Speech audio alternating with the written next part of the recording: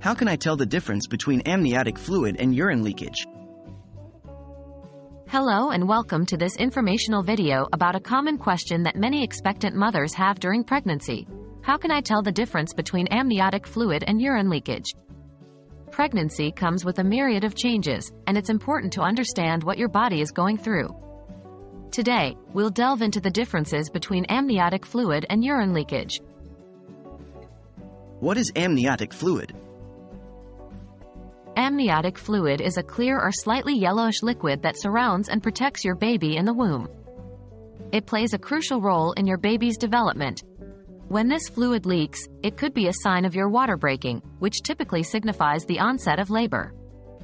In some cases, amniotic fluid might leak slowly, causing confusion with urine leakage. What is urine leakage? During pregnancy, many women experience urinary incontinence or urine leakage.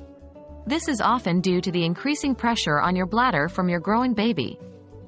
This urine leakage is typically not a cause for concern, but it can sometimes be confused with amniotic fluid. Distinguishing between amniotic fluid and urine leakage. Here are some key differences between amniotic fluid and urine leakage. 1. Color and smell. Urine tends to be yellow and has a distinct smell, while amniotic fluid is usually clear or slightly yellow and has a mild, sweet smell or no smell at all. 2. Consistency and volume.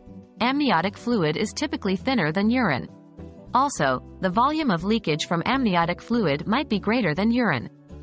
3. Continued leakage.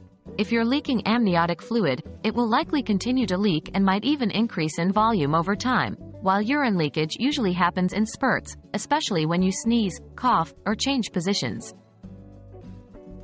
When to seek medical help.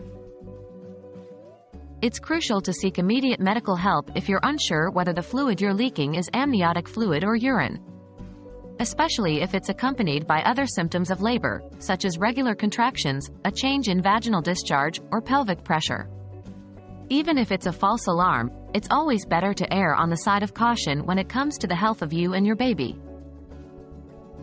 Thank you for watching this video. We hope it has been informative and has helped you understand the differences between amniotic fluid and urine leakage during pregnancy.